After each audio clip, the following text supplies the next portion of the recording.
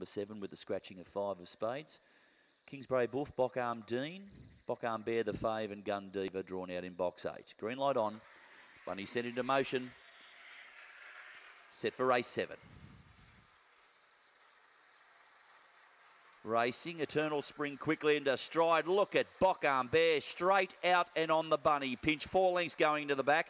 Next was Slippery Valley, followed by Gun Diva. Next was Golden Khan, followed by Eternal Spring. Bockarm Dean, well back to Blaze Rose High. With it was Kingsbury Buff. Bockarm Dean clear. Out after it, Slippery Valley. A break next to Gun Diva, followed by Golden Khan into the straight. Bockarm Bear, the one to catch. He's well clear. And Bockarm Bear from Go to Woe defeats Golden Khan for second, narrowly in front of Slippery Valley. Behind those runners, Gun Diva, Eternal Spring, Bockarm Dean. Well back Blaze Rose High and Kingsbury Buff the tail ender.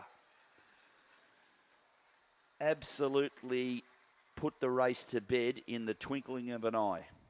Just bounced straight on the bunny, and before they'd even made the back straight was 4 in front. 6 Bockarm Dean the winner. $2 even and $1.20 on the tote.